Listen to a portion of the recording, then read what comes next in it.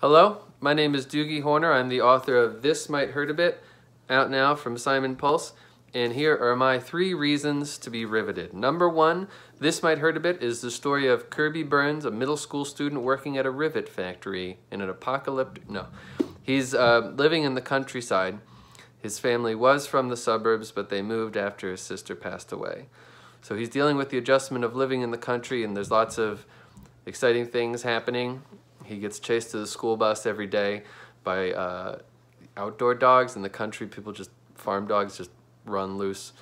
And number 2, this story is based mostly on my life. Growing up in the country, my family moved because my sister died of leukemia, and we just needed a change. So the story is about Kirby dealing with loss, and if you've ever dealt with loss or have a friend that did, the story deals with those themes.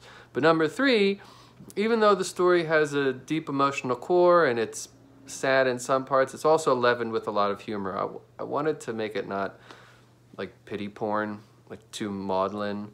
So there are lots of humorous parts of the story. Kirby and his friends sneak out of the house at night, and I won't tell you what they do, but they get up to some teenage hijinks that my friends and I actually used to do when we lived in the country.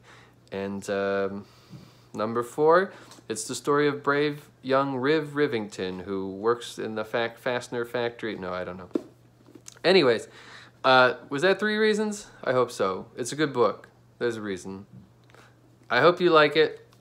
This might hurt a bit. My name is Doogie Horner, and I hope you enjoy the book. Thanks.